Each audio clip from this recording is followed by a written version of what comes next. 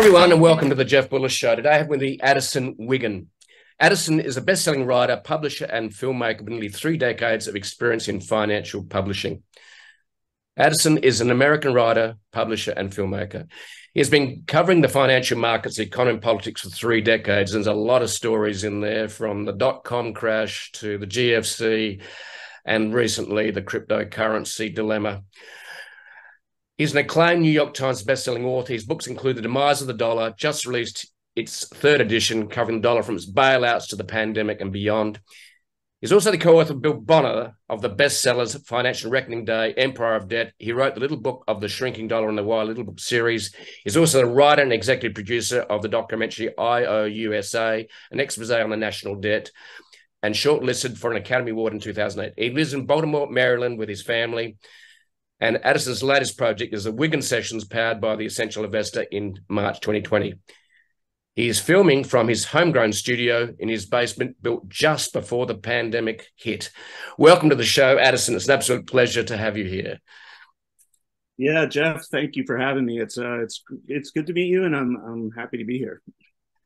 So, Addison, let's wind right back to what your interests were growing up, which I think led to where you are today. And so I noticed that some of your study areas, did a master's in philosophy and so on. Where did the interest in sort of like, I suppose the big question of philosophy, writing and so on, where did that come from? You know, as a teenager, what was of interest to you? Yeah, I've thought about that question a lot, and I don't know necessarily where it came from. And I've tried to answer that question myself just because I'm curious. But I do remember at an early time when I was trying to figure out what to do with my life even as an early teenager. And I remember thinking, oh, hey, I want to be a writer. I had no idea at the time what that would entail or why. I was just sort of enamored with the idea of being a writer.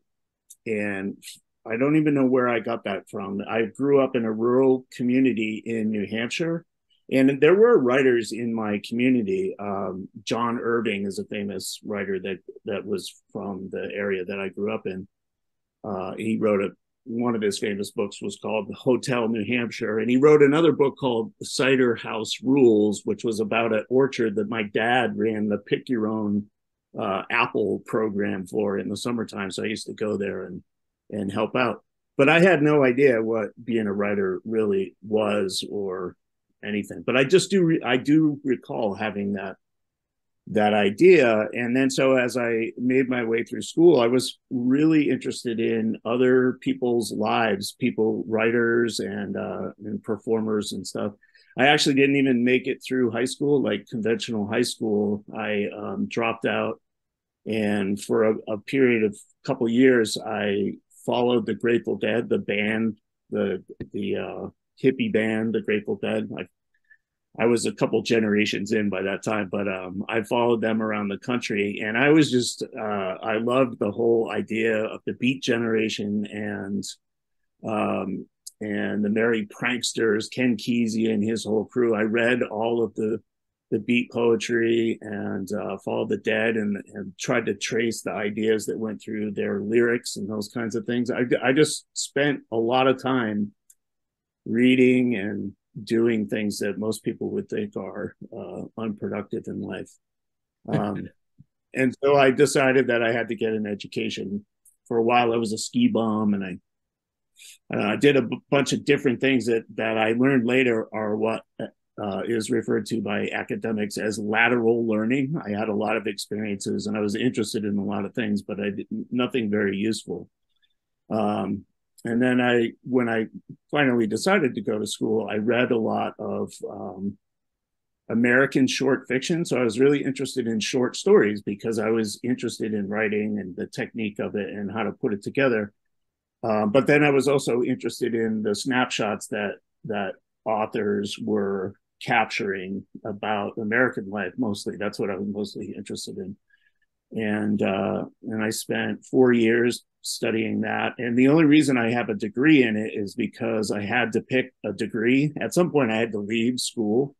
And they're like, what's your major? And I just counted up the number of credits that I had taken, and I just happened to have more credits in American short fiction than anything else. So that's how I ended up there. But then I realized that there was a lot more to the world than just stories about sex and drugs and partying and stuff like that. So I went to graduate school, and I studied. I went to a really great program. Actually, it's a program run by St. John's College, and it follows the Western canon. It's from the Greeks until when I was going there, they finished somewhere around the 1920s, and the program was based on the actual works that make up the Western canon, the most important ideas and books and writers of the Western tradition.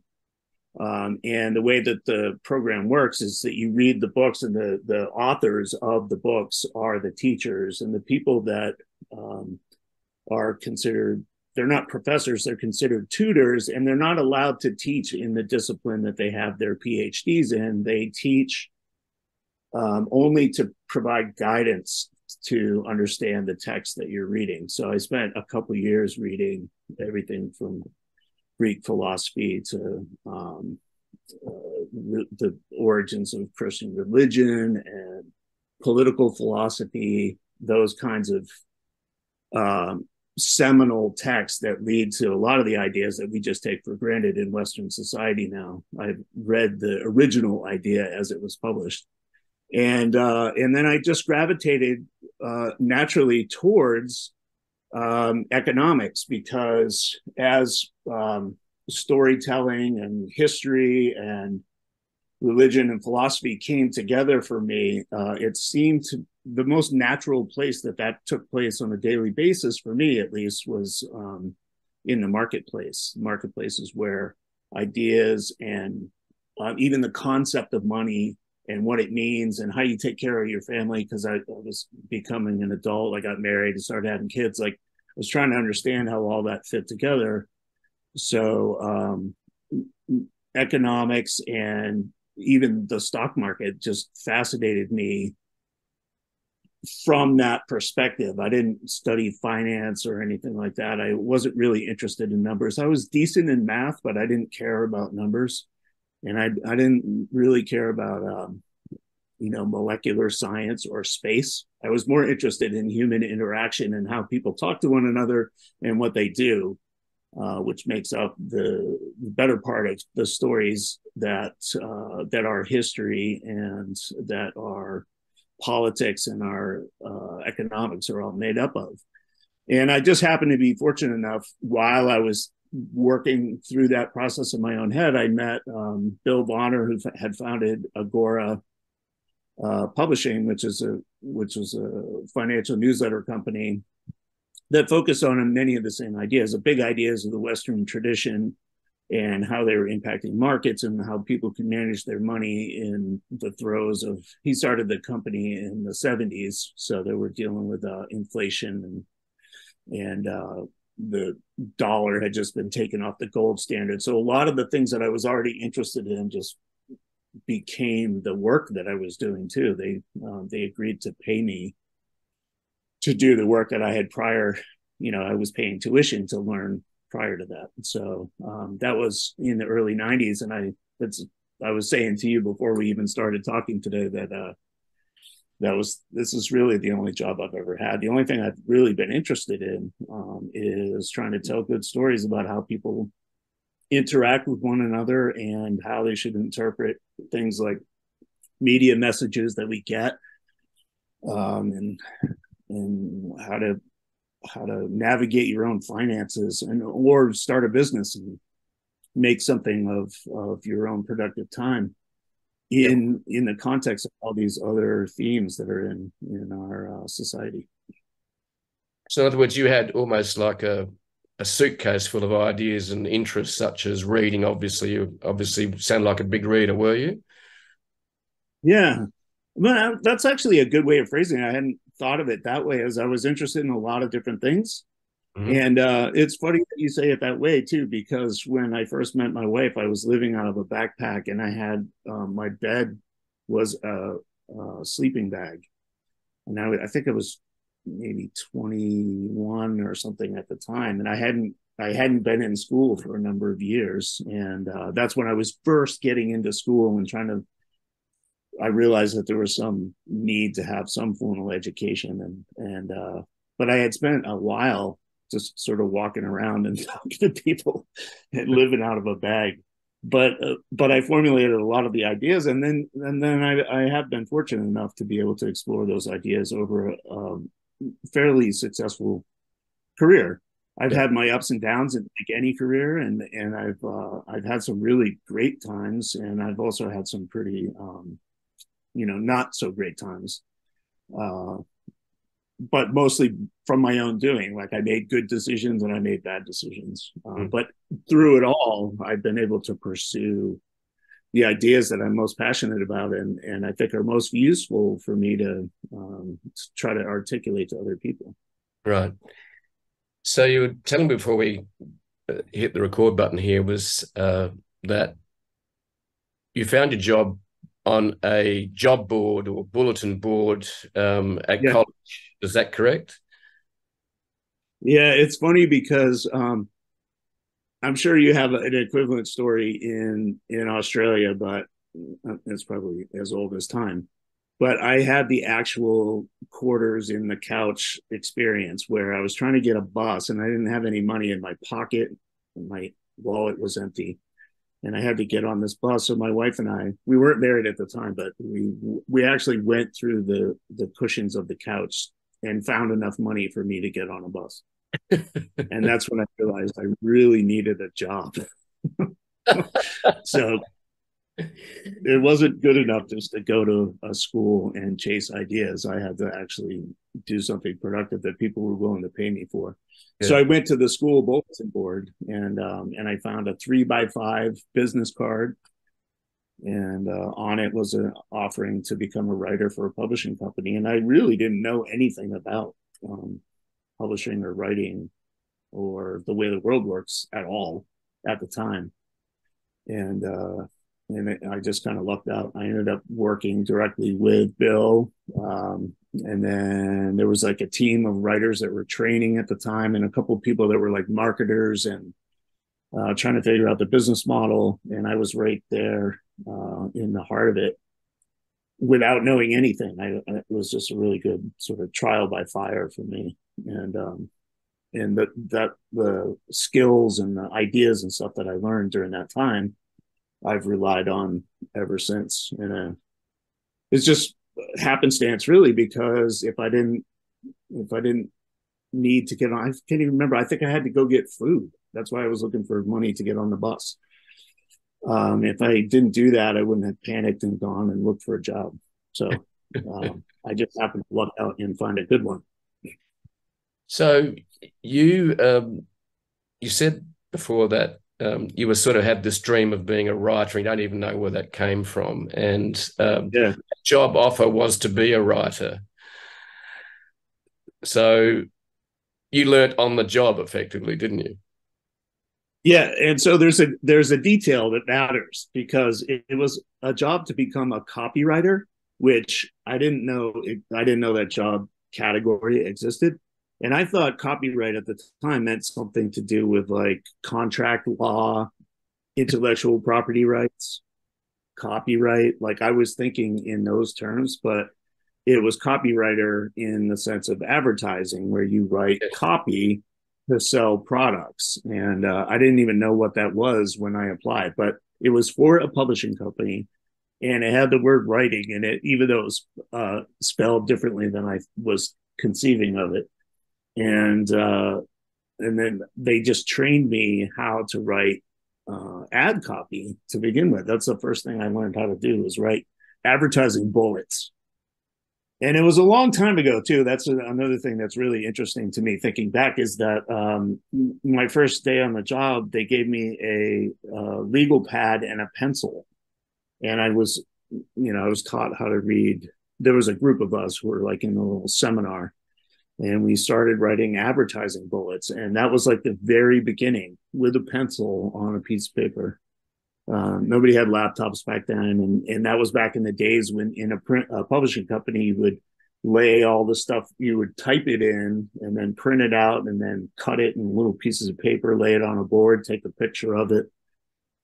It was like really old school publishing at the time. So I had to learn all of that like from day one, and how to incorporate pictures and express things that would attract people's attention. And the whole art of advertising is a business and a skill set all its own. And that's where I started, but I gravitated more towards the editorial side, which is more explaining economics and history and the markets and whatever the Fed's up to, that kind of stuff. Right. It took a while to get there, but for a number of years, I was trained and worked as an advertising sales copywriter, Right. which makes me laugh these days. But I do think I learned some good skills, even just in my own writing. I always want to make sure my headlines are snappy, my leads are good, and I have a good close and a purpose, good body to the copy. Like I want to make sure I have all those things, and I learned that from writing sales copy. Yeah. Yeah, writing's a very interesting area. And obviously you had this vision of what being a writer was, and that must have caught your eye on the job board or the card. So would you call yourself a dreamer?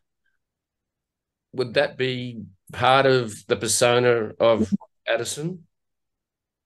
Yeah, I would say probably. And I say that with a little bit of trepidation, I guess, because I think part of me dreaming about things that I want to achieve or things that I think could be are part of the reason that I've had difficulties in my career as well. Yeah. So there is a practicality to getting stuff done. There's one thing of having the idea. There's another thing of actually getting it on paper. As a writer, you got to get it down. And then there's another thing of actually producing it and then having people read it. Like each one of those has its own process, and it doesn't do much good to dream about people reading your stuff if you can't do all the other parts getting up to that point. But I would say that I had that kind of dream first without even knowing what the ideas were going to be, which is also a funny way to think about it too. But I do looking back in all the American short fictions and even my interest in history, stories that relate to history. I think in all those cases, I was interested in the way that human beings interact with one another, and moving forward to sales copy, and then the kind of writing that I do today. They're all sort of related to one another. They're all modes of communication, and the more sophisticated you are, the more nuanced, more style you have, the easier it is to build your own niche in the marketplace. So I've trained a lot of copywriters too. I was a publisher for almost 20 years, and as a publisher, one of your roles is to find good talent and train people to do all the tasks that I've been describing, all the things that go into running a successful publishing company. One of the most important things is teaching people how to communicate well. So teaching different styles and ways that you use word choice and verbs and all that. That's another component to mastering writing, is understanding how to communicate to other people how to write. Yeah. It doesn't shock me that some of the best sellers that we have in modern times are written by writers. Stephen King's On Writing is a remarkable book, and it's also a huge bestseller. because, I don't even know how many fiction books he's written, but on writing, I think has outpaced all the other books. And it's only, most of his books are like 1,000 pages long, but his book on writing is a couple hundred pages, and it's phenomenal. Yeah, it's one of my favorite books. I discovered it about 7 or 8 years ago. And the first 100 pages is about his story, how he became a writer. And then the next is his toolbox for writing. One of my favorite lines is if you see an adverb, kill it. He doesn't. And the other thing he talks about in editing, for example, don't edit your own word, because it's like killing your own children, because you've brought the words into the world. So as you cannot edit your own stuff, much as you think you can, you can't. Yeah, that's one thing I always teach, is that everybody needs an editor, and you got to have thick skin and like hand it over to somebody. I work closely with my oldest son right now, and I feel like he's the teacher when I turn things over to him, because I'm like, oh, is it good? Like I need that editor to like come in and pick out what's good and help phrase headlines and that kind of thing. And everybody needs it. It's just part of the process that you have to embrace it. Actually, you can't just accept it. You have to embrace it, because it always makes your stuff better. Yep. Even if the comments that you get, this is another thing that I have learned the hard way, even if the comments that you get are wrong and you know that they're wrong, they force you to think about whatever it was that you were trying to say, or whatever craft you were trying to employ. If it doesn't come across, even if the editor is giving you suggestions back that are not as good as what you were thinking, it forces you to rethink it, because you didn't convey your idea as well as you should have, or thought you could in the first place. Yeah. So the whole process of editing, like sometimes the first draft is the easiest thing, because you just get it down and it's crap, and it's crap. You give it to somebody else, they come back with a few ideas, and a lot of times what you end up with after the process of editing is way better, but also not what you set out to do in the first place.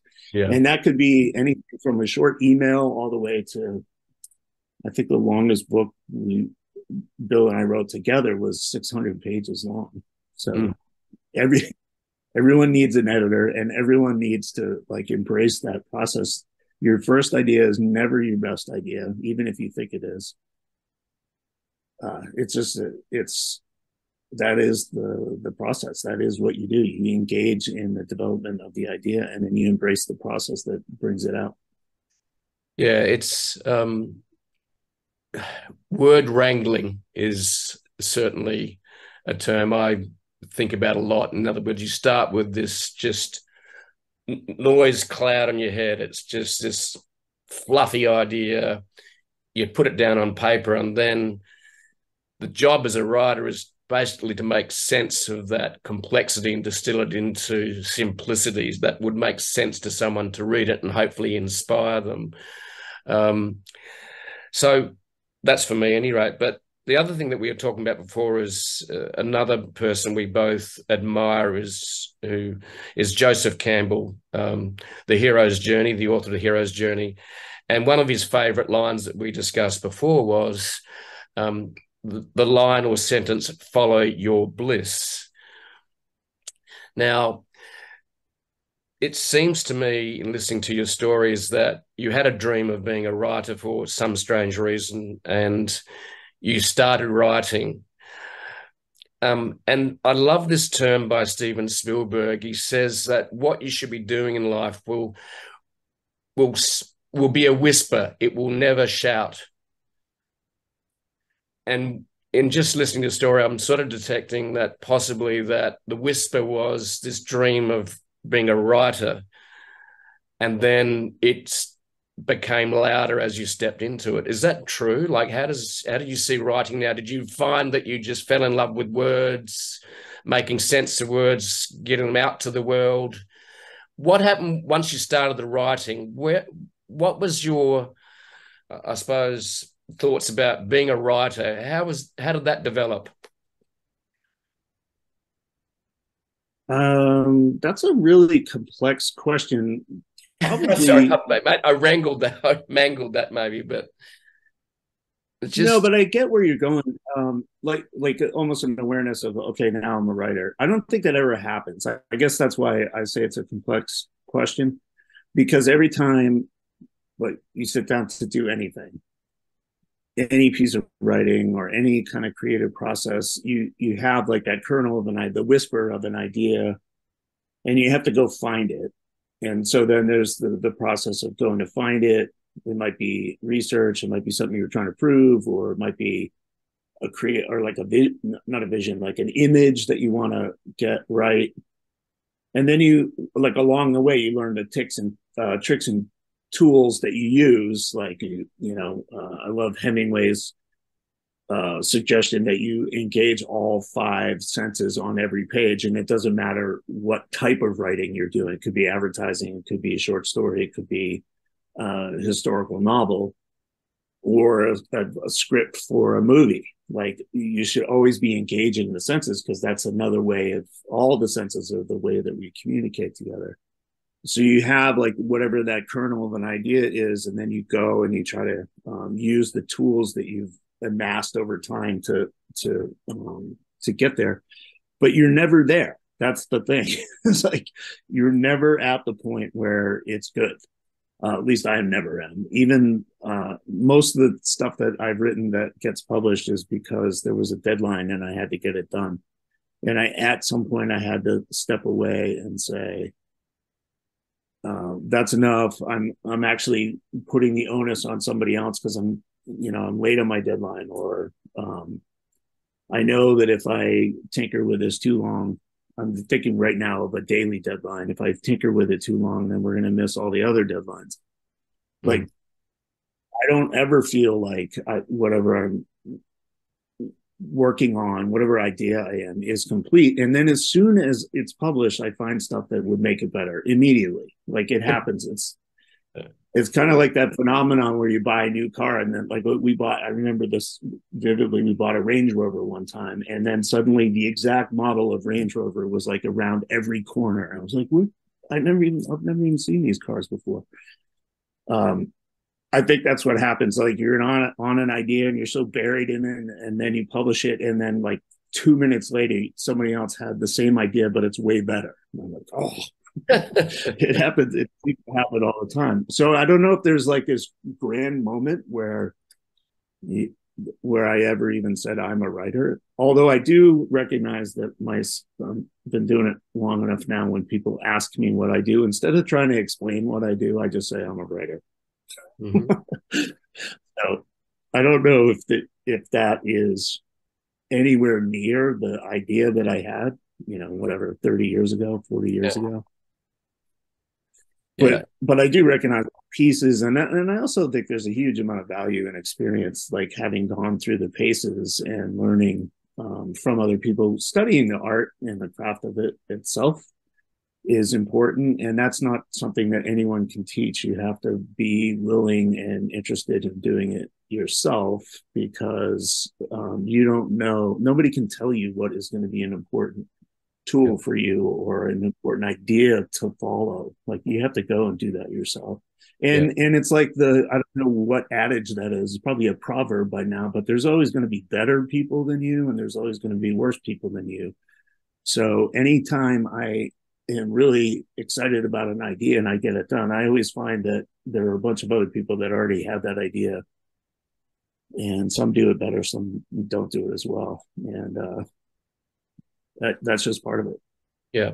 You describe part of your writing as going, look, about just you need to get it out there, and you are never perfect with your writing. And that's, of course, that's true. But as a writer or creator, writers are creators, is that you got to get to a point where you hit the publish button, and then release it into the world. That's really important. And that reminds me of the quote, I can't remember who said it, but perfection is the enemy of the good.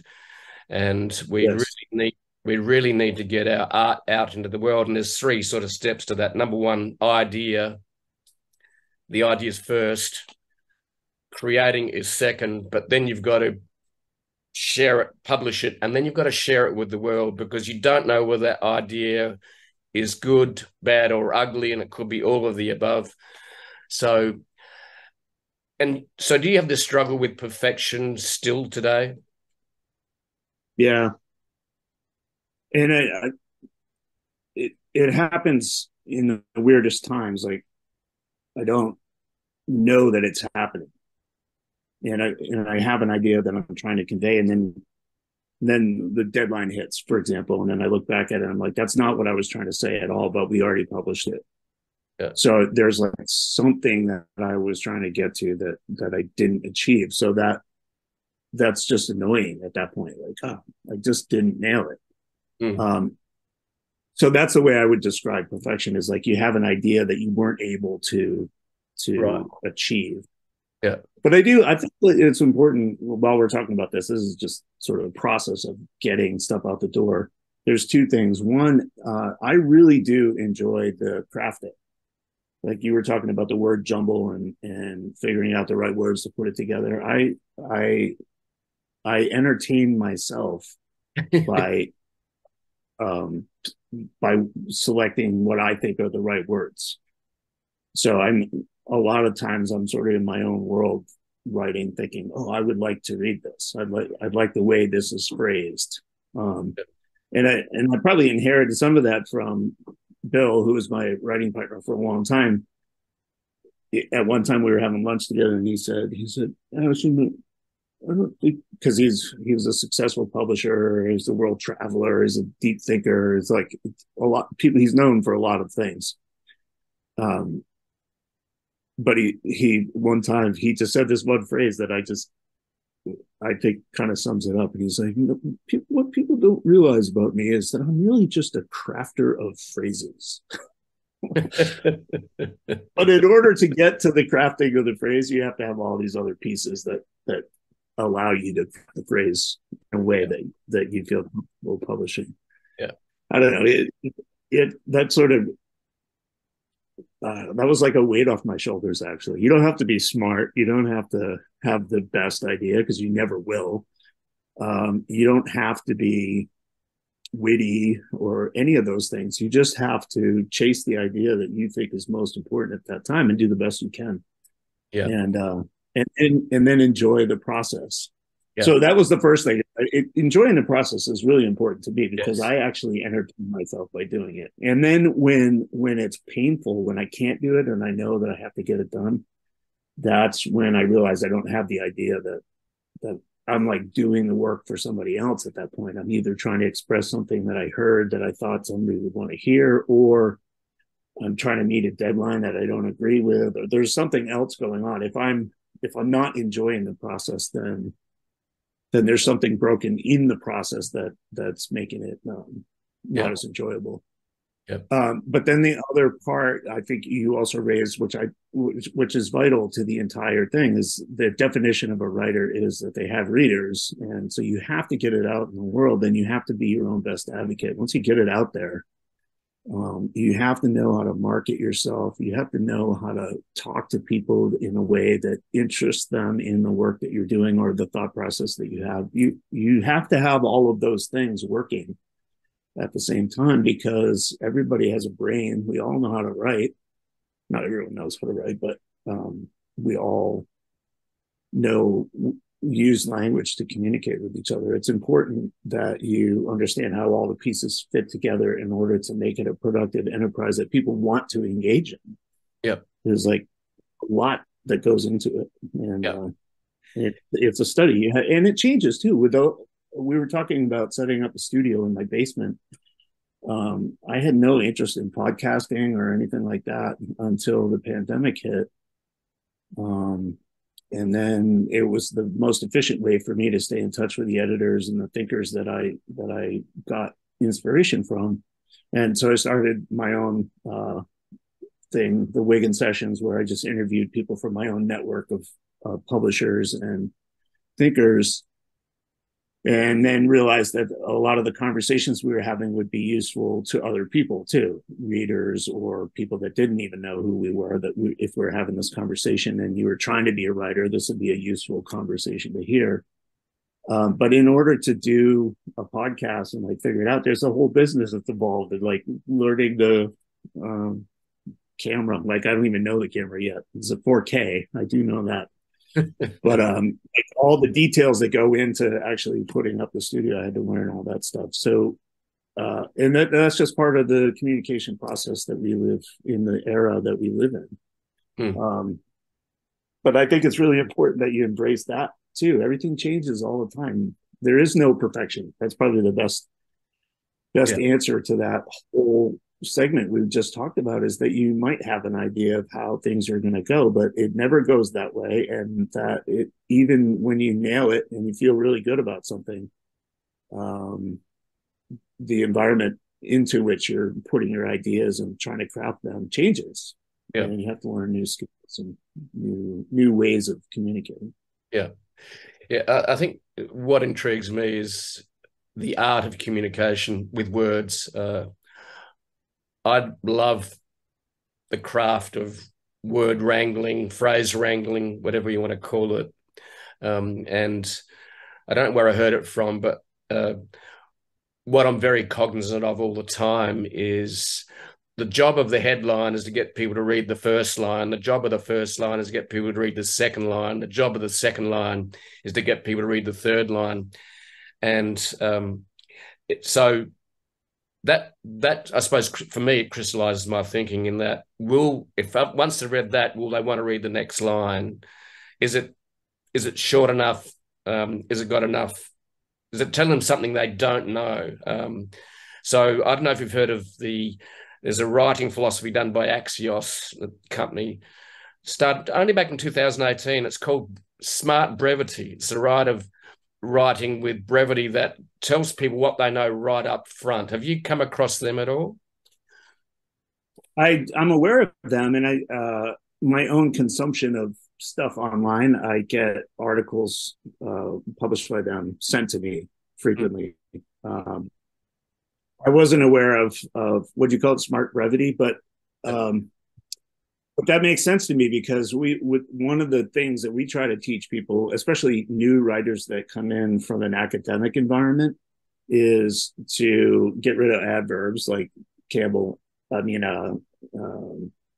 Stephen King would suggest. With an ly is immediately suspect. Adjectives. Adjectives are often not necessary either. I mean, that's shocking to most people. You don't need adjectives should be used strategically, not as part of language. Otherwise, it turns flowery. Cliche. But we try to teach. Yeah, cliches are awful. Which I have debates about cliches all the time. I don't understand why people don't understand why you shouldn't use cliches. We can talk about that separately. But one of the rules that we try to impart on the writers that we train is your sentences should be between 8 and 11 words long. Yeah. And to tell that to a new writer who thinks that they're pretty good coming out of school and try to get them to write 8 to 11 words per sentence, they just don't believe you. Yeah. They're like, that's not possible. It's not good writing. Da, da, da. There's all these reasons why you shouldn't do that. But that's another reason I brought up Hemingway earlier. He's talking about engaging all the senses. He was a journalist. He started writing war stories on napkins. And brevity was his tool. He's probably the master of it, at least in American fiction. And just the audacity of trying to express like very complex ideas with a sparing number of words it's impressive. To see somebody that can handle it as well as Hemingway or any of the like the war journalists that you read, not necessarily these days, but from like the 30s and 40s, 50s, there was like an era of American journalism where they practiced that sort of terse, direct prose. It's just it's remarkable. Something I strive for, but I'm not very good at. Yeah, I think the other thing that I discovered along the way, and I'm interested in your thoughts, is, and I think Stephen King might have talked about it, I don't know if it was him or not, but the rhythm of writing.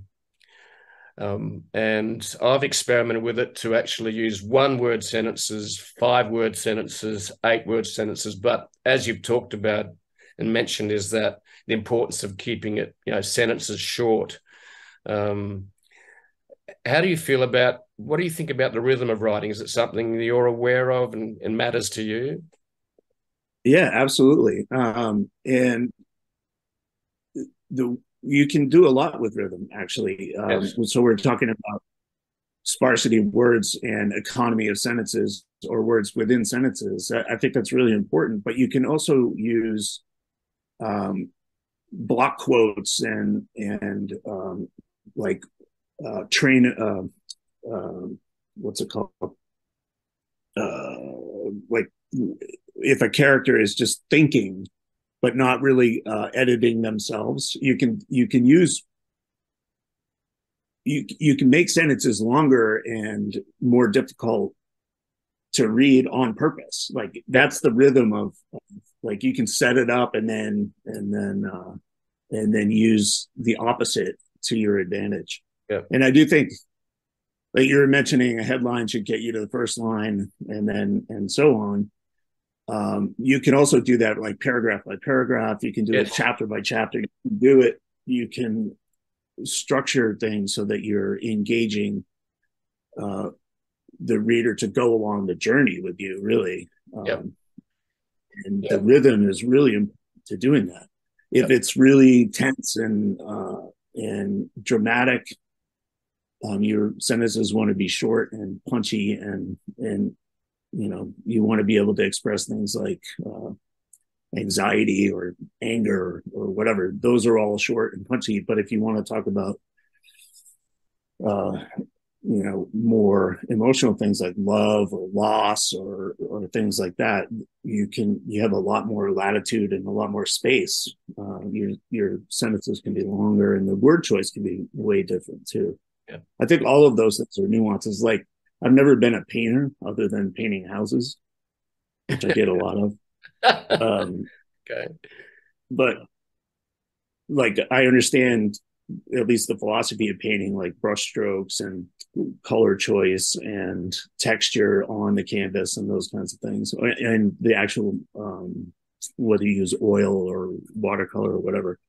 That's the way I think about writing too, is that you have all these tools and they're all words, but you can build in layers of texture into the writing. And rhythm is part of it. It's like the musical part. I was doing a critique of one of the Fed interest rate. They chose to pause. I think it was in mid-September. They paused their rate hikes. And I did the entire thing in imagining Rock the Casbah by the Clash in my head. So each sentence, I tried to make it sound like as if you were singing Rock the Casbah. Yeah. Actually, you know what? This is kind of weird because I only noticed it afterwards. I wrote that on October 8th, which was one day after Hamas attacked Israel. Right. And I wrote a piece called Rock the Casbah. And I looked at it like a month later and I'm like, that is weird. Like, something was happening on that day. Yeah. It's the other thing that I've had some fun experimenting with is not only just rhythm in terms of just the writing, but the visual rhythm of writing in terms of almost like you end up with a single word at the end of multiple words and almost goes down cascades. So there's a visual rhythm to writing. And I've played with that just for fun, because if you can make it visually interesting, I think. Whereas if you look at a wall of text, you're going, oh my God, you feel like running for the hills as a reader, right? I do. But if you break it up, and it's also the art of simplification, but for me is experimenting with visual rhythm of presenting a story. I've played with that a bit. Look, it ebbs and flows, but that's what I sometimes do. Yeah, I do that a little bit too, and I'm aware of it because I have raised 3 kids through elementary and then high school writing before they head off to college, and I've just used everything that I've learned about writing to help them learn first that it is a craft and you have to study it. You're not just a good writer or a bad writer. You have to actually want to learn it, and you have to figure it out. And then there's some easy tools to teach younger writers, like younger, like 8-year-olds. You need a 5-paragraph essay. You have to have a lead sentence and then you have to follow it up with your support. And then the 3 paragraphs support the opening paragraph. And then you need a conclusion. Like, you can teach the structure, but then in all of my writing, I break all those rules all the time. Yeah. And I do it on purpose because of what you're talking about, like making it visually attractive. Like, I don't want like, one of the mediums that I write in is a daily email. I don't want you to open my email and see an entire block of text that goes below the fold on your computer screen, because I want you to be engaged in what I have to say. So I'll break up paragraphs and things like that based on whatever the content is, but then how it's going to visually be appear when you open the email. Yeah. And I think that's important too. That's like an aesthetic part of it. Yes. That goes beyond the words themselves. Yep. And a lot of times, like this, I would never teach a kid writing for school to do this. But if I really want to make a point, even if it's in the middle of a paragraph, I'll just break the paragraph apart and leave that sentence on its own. So if you're like scrolling down, then I know for a fact that you read at least that sentence. Yeah. And that's a way of guiding. Another thing too, I learned this also from writing sales copy, is that you can break up paragraphs and chapters and whatever with subheads. So you can have titles, subheads. You can use quotes or pull quotes, so that even if you have a longer piece of text that's like 10 pages, you can read it in like 3 minutes, because I've broken it up with the different headlines that tell the story on a flip through. That's what I imagine it's like, reading through a newspaper and you're just reading headlines, and then you go back and read the fuller story for the parts that you're actually interested in. Yep. But if you flip through and look at all the headlines or subheads or pull quotes or like captions or pictures that I've put in, all of those things help tell the story to someone who's just sort of glancing, not actually scanning. Totally. Yeah. I think technology and devices have also changed how we need to think as writers, for me anyway, in that during the pandemic, I started writing poetry on my notes app on my iPhone. And what's really good about that for me was there's good to work with constraint, because the iPhone's a certain size and you only fit a certain words across a line. So I found that writing on my phone, you've really got to make that every word counts almost by that constraint, and every sentence really counts, because you're constrained by physicality and size of the phone. Be interested in your thoughts on that in terms of constraints for writing. So and the other thing maybe I haven't need to look at again is if someone's, because most people are now reading on their phones. Yeah. I'm interested in your thoughts on that. That bothers me more than anything, because I don't like to think of writing to the space. So if I know that somebody's going to be reading it on the phone, I don't want it to change the sort of the research or the depth of the idea or whatever I'm working on. I'd rather get that figured out first and then worry about the presentation. Yep. Oh yeah. And so the constraints are, to me, they're impediments to the creative process, not necessarily helpful. Okay. Yeah. I'm trying not to use the word "they annoy me," but that's really what that is fine. it is. No, it's fine. I think as writers, that's the creative process is actually breaking the rules, and rules get in the way of the creative process. Like you said, you teach your kids this is how you do a 5-paragraph paper, for example, and then you go and break all the rules next time you write.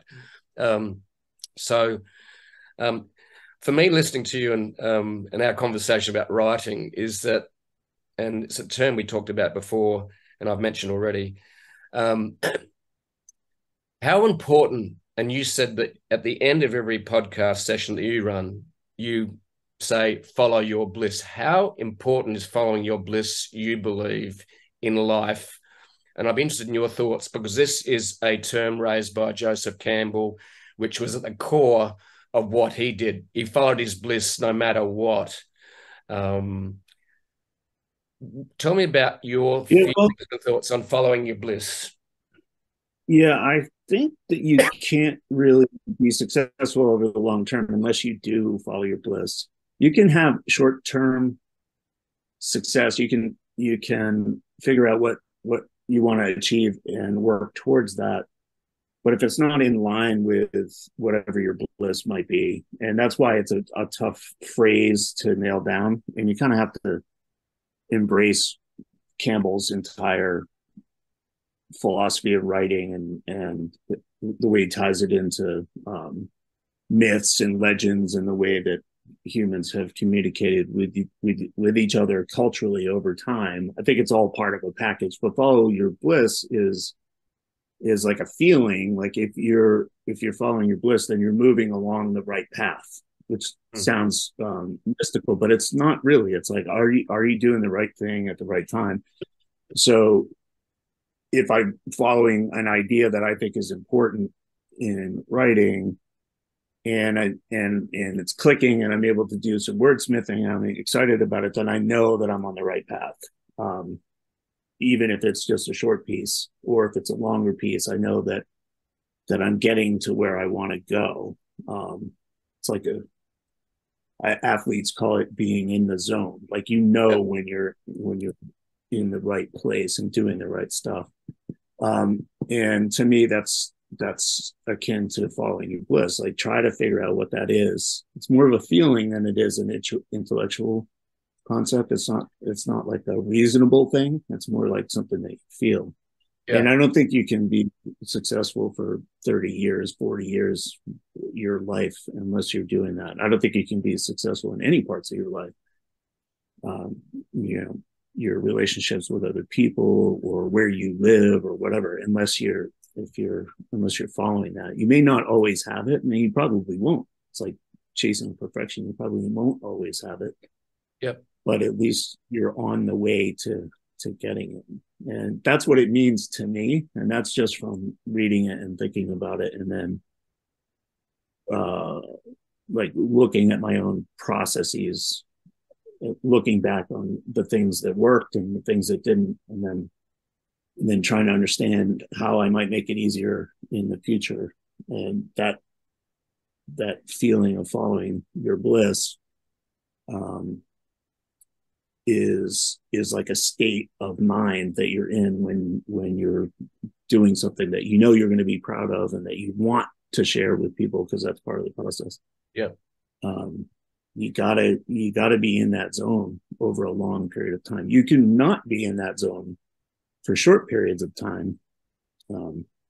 That's usually what happens when you're training, like you're an apprentice, or like someone's trying to teach you something. You're doing something because you're doing it because you were told to do it, or to achieve. Like when you're going for a degree, I don't know why we subject our kids to this. We make them go and get degrees from school, and I did the same. But most of what you do in school is you do a series of tasks that are not related to anything that you're interested in. Yes. And you're doing it just to get that degree at the end. And so you can do it for short periods of time, but most successful people just blow that stuff off and go and follow their bliss. They figure out what it is that they want to achieve and go for it. Yeah, it's I think you mentioned something important. If you're going to do something for a long time and it's not your bliss, it's going to be very hard to stick to, because it's not something that drives or motivates you from within. And it doesn't mean the journey is going to be easy, but I think if you're going to play the long game, and you've been in the game now for 30 years of writing and publishing, you wouldn't have stuck it out unless you really loved it and you were following your bliss, would you?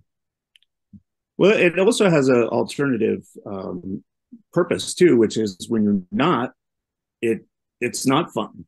Like, all the mistakes that I've made along the way are because I was not. I hate to keep repeating the phrase if I'm trying to describe it. That's the cardinal rule in our cardinal sin in writing, is don't use the the word that you're trying to describe in its definition. But if you're not following your bliss, then it doesn't work. Like, that's all the times that I look back on when things broke, or I wasn't able to achieve what I set out to do, or I wasn't able to nail the concept that I wanted to write about, or whatever. I can look back. It's not always, I'm not always aware of it when it's happening, but I can look back and like, I wasn't even close to where I should have been going. And that's an example of like a negative bliss. The opposite of following your bliss is you're stuck in some anti-bliss. Yeah, I do like anti-bliss. I stumbled into writing over the age of 50 when I started the blog, because I was curious, and I think it's important that we, as writers and as creators, need to be curious. And I was just curious about social media rising back in 2008. And I'm still very curious about it. Now I'm very curious about the next generation of technology and its intersection with humanity, which is the role of AI and humans and the tension between those. And I think as creators, will AI remove our creativity? Will it amplify our creativity? And I think there's a lot of creators, whether it be photographers, artists, writers, filmmakers. I think there's a lot of questions being asked about the role of AI and its intersection with being what it means to be human. I'd be interested in what your thoughts are on that, if you've considered that. Yeah, I mean, I'm curious about the topic, so I've read a fair amount of it. I read it. Well, I think most of what I've read about it is the implementation of AI in the business world. Like, how do we use it in publishing, and how are the company, like all the stuff that OpenAI is going through with firing Sam Altman and then hiring him back. And like, I'm interested in the intricacies of the business world and the writer's strike that was going on in Hollywood, and also the actors too. The fear that is coming because it's an introduction of a new technology into a fairly defined space. So I'm interested in it, and I've used it myself too. A lot of times what I'll do is I'll pull up the Bard or Chat GPT when I'm trying to figure out a concept that I haven't done enough research on yet. Yeah. I'll key in some questions and then see what it says. And I think at least on that front, as far as doing research and stuff, it might be good for putting together a resume, or putting together a paper for college or something like that. But there's no nuance in it, and there's no humanity in the writing that comes back to you. And I've also noticed that a lot of times I already know more than what it gives back to me. So it's sort of incomplete in that way, but that doesn't mean, I mean, it's a learning technology, so that it's going to outpace us at some point. So that's just a really long way of saying I'm interested in it. I'm trying to use it myself, but I don't really have an opinion on whether it's good or bad. But I do think, just from studying history and looking at the introduction of technologies in the past, they always come with this level of fear. Yes. And going all the way back to Adam Smith and the pin makers, his famous example from Wealth of Nations, where the Luddites came in and destroyed the machines that made the pins. Like, every new adaptation of technology to the way that we conduct our business in society comes with this level of fear, because it, especially with something like AI, the speed at which things change is beyond our comprehension, and we don't know what it's going to mean. Just look at what AI did in the marketplace in the year of 2023. The companies that were formed in 2019 and 2020 became trillion-dollar companies in a few short years. We used to marvel at the fact that Google or Yahoo was first, but then Google and then Facebook, they became, and Apple, they became massive companies quickly, but that was a 10-year span. And prior to that, it was, automobile companies grew quickly, but it was a 50-year span. Each time new technology is introduced into the marketplace anyway, there's a level of fear that the future people thought that they could count on, because their own livelihoods were based on a fixed set of ideas. Throw new technology into the mix, shortcut the economics that support those fixed set of ideas, and you get a wave of fear. And Yep. I think we're going through that really quickly right now, and it's usually commensurate with some kind of dislocation in the economy itself. Like we've just experienced almost 2 years of pretty rampant inflation, and the changes that are being brought in by AI and high frequency trading and the things that are actually happening in the marketplace are outpacing our imagination to figure out what could be coming next. Yeah. Which I find fascinating, and I want to be able to use it. I do think there's going to be an explosion of creativity. I'm a writer, and I want AI to help me write, because if I can, like, I imagine myself going to the library in the mid 90s because I wanted to research the history of DNA. I used to have to drive to the library and then go to the microfiche thing and scroll through newspapers until I found what I was looking for. And it took hours and hours and hours, days even, to find anything that was useful. Now I can if we fast forward all the way to Chat GPT, I can key in a question about the history of DNA, find everything I need, and forget about it in like 30 seconds. So I think that the explosion of creativity is gonna be amazing, and I think we should embrace it.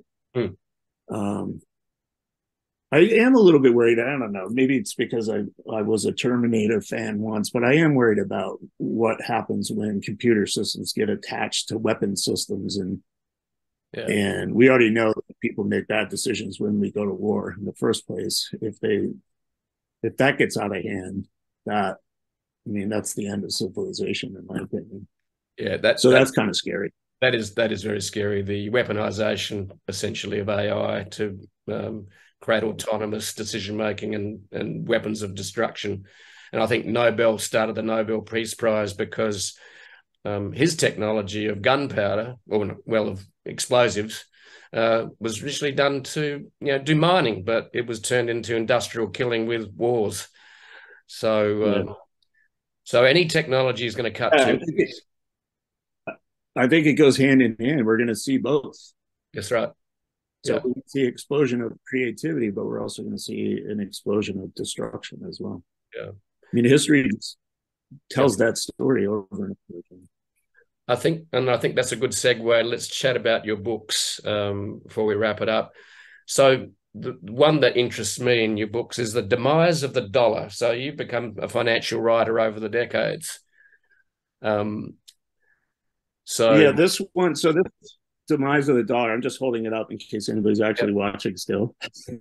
This is in its third edition, and I actually wrote. I think the first draft was in, or the first published version was in 2005, and I was curious in the relationship between the U.S. dollar and the rest of the world currencies, because I was writing about financial markets and its relationship to gold. So there's a history in here of the founding of the Bretton Woods exchange rate system, which replaced the pound. The U.S. dollar replaced the pound as the reserve currency of the world in 1944, effectively as the result of a conference that people got together and said, okay, we're not going to use the pound anymore. We're going to use the dollar, and the dollar itself will be backed by gold. And then anybody else who wants to use the dollar for unilateral exchange trade between other countries like Britain and South Africa or something, they can use the dollar. But if they want to redeem it for gold, it has to go through what was then known as the gold window. They would have to exchange it through the United States. Only currency from 1944 till 1971 that was convertible into gold was the U.S. dollar. And during that period, we had a massive explosion of prosperity that followed World War II. And the financial structure of the global economy was developed around the U.S. dollar and it's pegged to gold up until 1971. In 1971, actually part of the reason that the dollar was convertible into gold is because at the end of World War II, the U.S. had almost 70% of the world's gold reserves. They won the war and they got all the gold. The golden rule is if you have the gold, you make the rules. exactly. So that's how we ended up in that position. But by 1971, a lot of other countries were looking at the books of the U.S. government. We were going through the Johnson era, Great Society spending. We were fighting a war in Vietnam, and so were our allies. Australia was there with us. And we were spending more money than we were taking in tax receipts and were able to raise in the bond markets. So people like France notably wanted to redeem all of its dollar reserves, world reserve currency, for gold. So they were actually, the outflows of gold leading up to 1971 were eventually just going to erode the amount of reserves the U.S. held in gold at all. So they had to close the gold window. There's a lot more to it than that, but that's the basic story. Since 1971, when the Bretton Woods exchange rate system was taken down, the world has been still on a reserve currency backed by the U.S. dollar, but the U.S. dollar is no longer backed by gold. It's backed by the full faith and credit of the U.S. government, which created an era that we're still living in that's known as a fiat era, meaning that it's the value of the currency that we all use is based on government decree, the confidence that the government can meet its bills. So it's a history. The book is really just a history of how that happened, and then the period between, because I just finished the update earlier this year, the period between 2005 and our most recent bout with inflation in 2022 and 2023 is all covered as a result of the Federal Reserve, the central bank, trying to manage the world reserve currency on a fiat basis. And it's pretty easy to understand once you sort of wrap your head around it, but there's a lot of people that read about this for the first time and they have no idea that the money that is in their wallet, and that goes for Australian dollars or Japanese yen or European euros. It's all backed just by government decree. It doesn't have any intrinsic value. There's nothing backing it, really. And that's a shocker for a lot of people. It also allows the massive rise in debt that all of our societies incur at all levels, at government, corporate, and individual and family levels. We all manage debt rather than savings and investment. So it's kind of a whole story of how we got there and then what we can expect. It was interesting doing the update to it this year because between 2005 and 2015, the tense was, this is going to cause inflation. Inflation will happen. Like the tense of the book was all forecasting. But as I was doing the update this year, I was changing the tense of a lot of sentences from this is going to happen to this is what happened. So in a way that was sort of gratifying because we got the story right. But then at the same time, it was like, we've been talking about this for a long time. And it's still shocking to a lot of people to just even make that discovery. Mm. So that's one. And then the other one, this is a parallel book to it, and I'll just bring it up, is a book. It's also consistent with trying to understand fiat currencies. This one is a study of booms and busts throughout history. We started this investigation during the dot-com bubble in 2000, and just the kind of crazy investment decisions that people were making during that time, where they're investing in companies that would throw up a website. And since websites were a new technology being introduced into the marketplace, nobody knew what the value of them was. So they were bidding up companies. One of my favorite stories that's in the book too is of Corning that made fiberglass. They put a .com on the end and became Corning.com, and they started selling fiber optic cable to WorldCom because they were putting cable between the United States and the U.S. and Europe under the Atlantic Ocean. And Corning, which had been most of their core business, I think even to this day, was insulation for homes, just went through the roof in the stock market because people thought that they had discovered some new business plan. And they're still in business. They still make insulation, but that boom and bust era was a feature of effectively free money, fiat money going into the system, and then people not knowing what the outcome is going to be.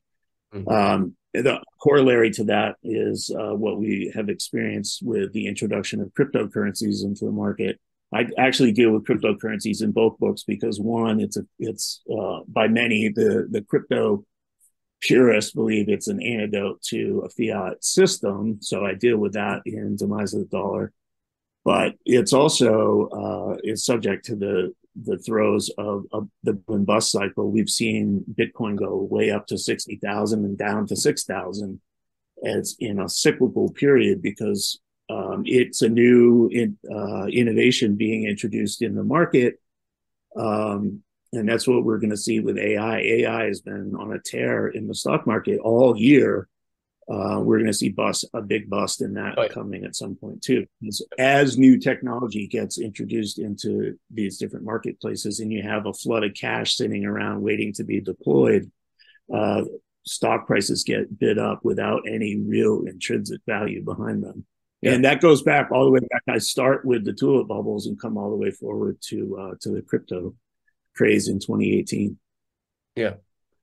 So those are the books. Cool. That's why I brought them up, just people be aware of them.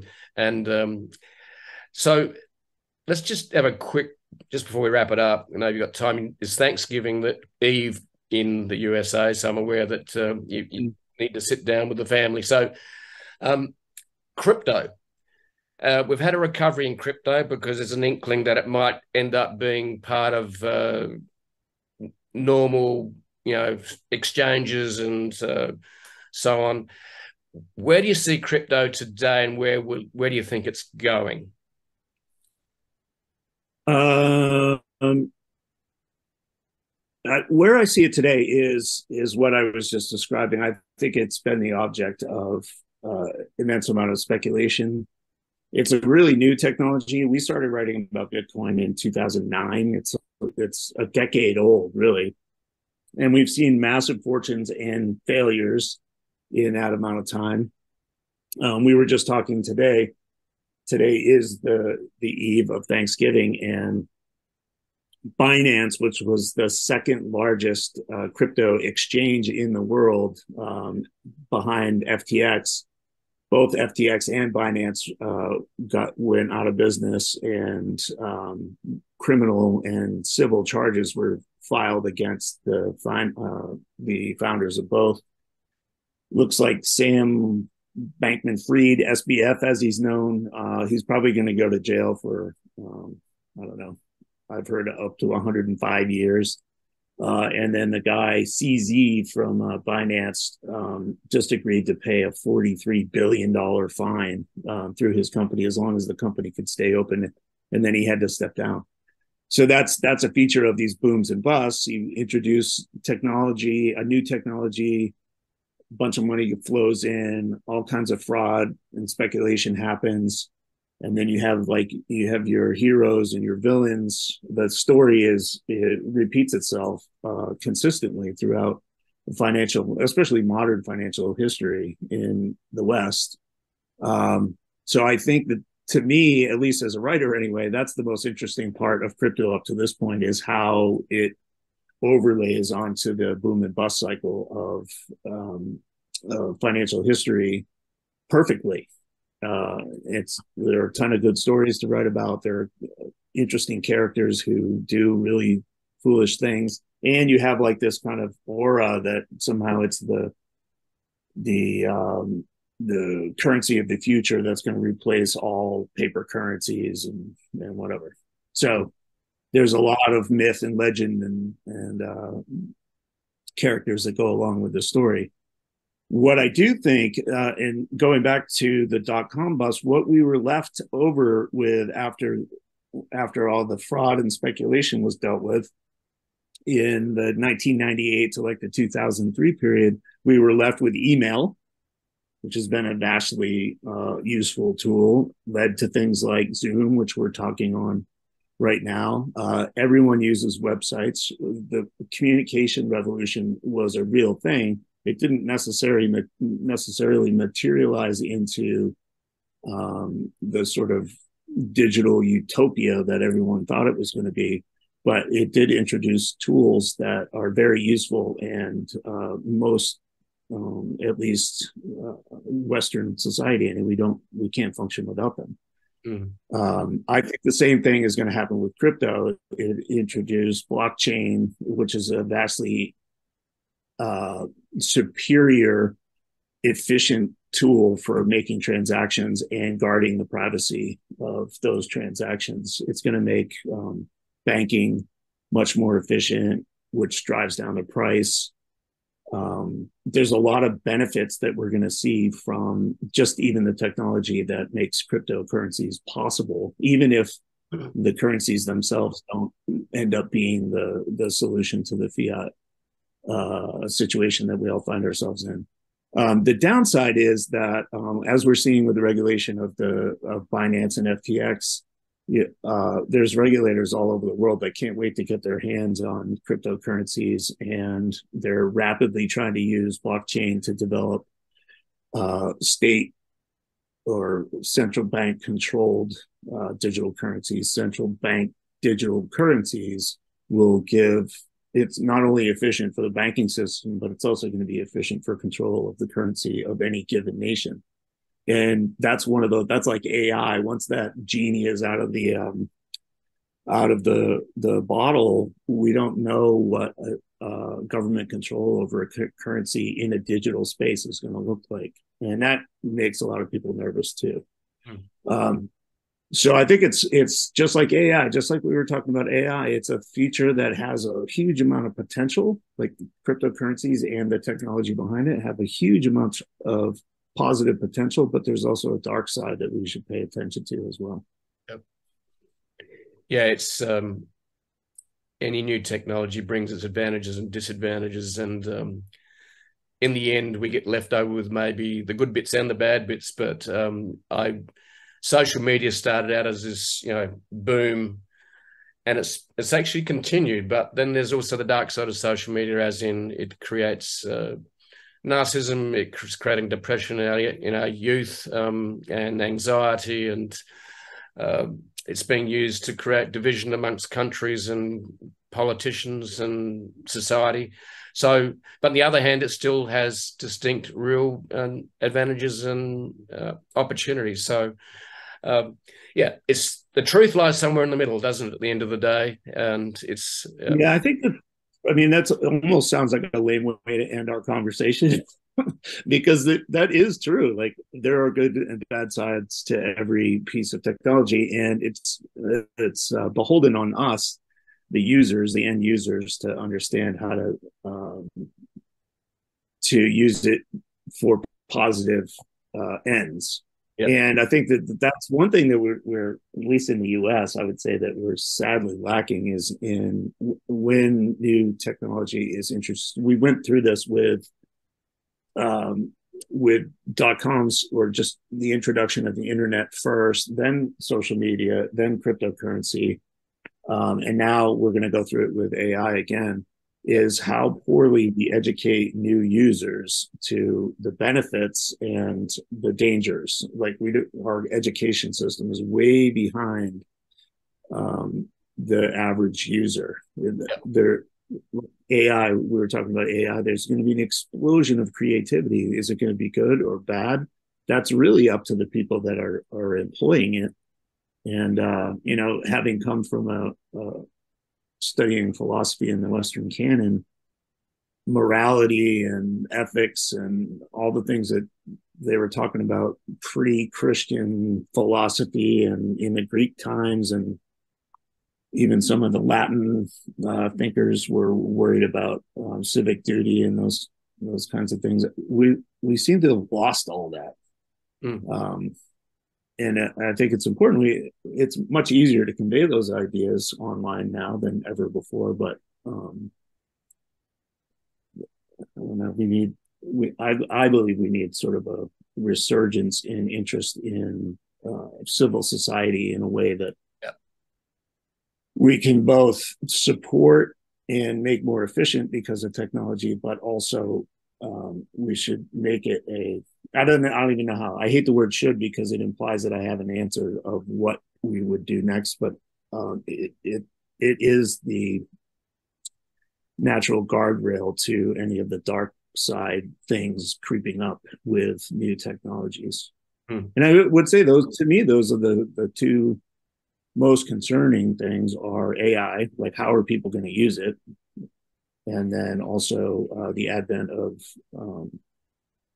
CBDCs, the central bank digital currencies. What are governments going to do? I'm sure there's plenty of central bankers that would like to have one digital currency for the entire world and be able to control it. The worst case scenario, like in the dystopian sci-fi kind of aspect, would be that they could use social credit scores to decide whether you get to use your money the way you want to or not. Like they think you drink too much so that you can't go to the wine store and buy a bottle of wine, that kind of thing. Yeah. That's a pretty benign example, but there's a lot of things that they could decide they don't want you to have. Yeah. Yeah.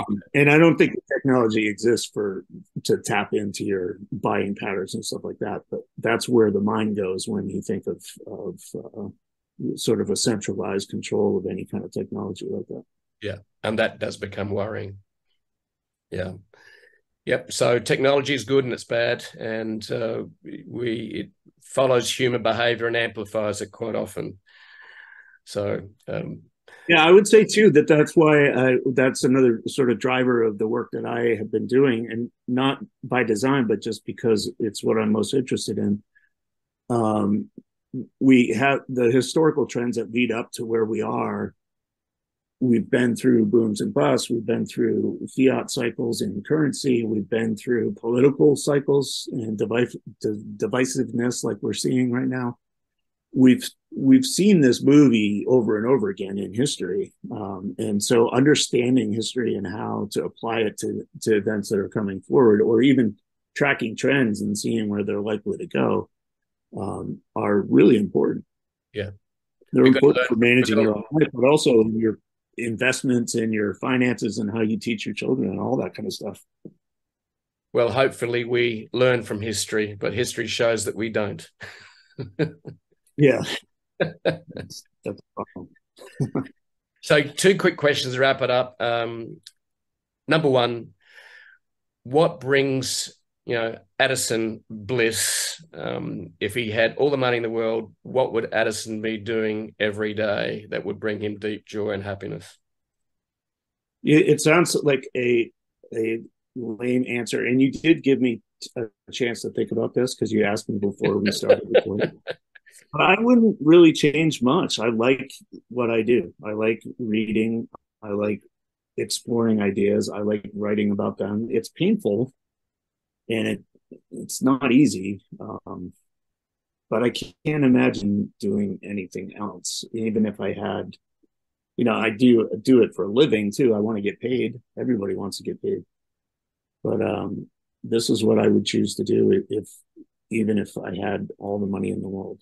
Yeah. I've detected, I think you speak the truth. I think you are doing what brings you bliss, and it's great to see. And you're following Joseph Campbell's strategy or suggestion, which is great. The second question to wrap it up is the human condition is not only filled with joy and happiness, but also there's suffering and pain as we go through life, the ups and downs. What's maybe the biggest lesson you've learned from tough times? I don't know if there's an overriding answer to that. I can think of specifics. My dad died. My dad died when I was 24. Right. And I wish that I'd spent a lot more time with him than I did. But the period of time that I didn't spend with him, I was in my teens, and I didn't care what my dad had to say or whatever. Yeah. So, I mean, there's like periods of loss that teach you things that you can't understand until you've been through it. I've had a couple businesses that have failed because I had the wrong idea, or I didn't treat people the right way, or like whatever. There are specific reasons why different things didn't work the way I wanted them to. So those are painful experiences too. Like, I don't know. There are things that I have learned from trying to. It's like the extension of trying to get yourself out there in the world, and I don't know, in a banal way, just sell your product, which is your productivity, the things that you produce. That teaches you a lot about yourself and the way that you interact with other people. And then I think that another one is at least something I've learned is honesty is probably paramount to any other thing when it comes to relationships with other people. Right. And I violated that enough times where I think that is probably one of the most important things that I try to teach my kids, and I try to live up to. I think I detected a common theme through all of that answer is that the importance of human relationships. Yeah. Yeah. I mean, it is what it is. That's what it's all about, really. So, Addison, thank you very much for sharing your insights, your wisdom, and your life stories. I've learned a lot, and it's been an absolute joy to have a conversation about writing. Yeah, thank you. Yeah, thank you for having me on, because I don't feel like I have to expound on any of my philosophies of the world to the Thanksgiving table anymore. Let it all out.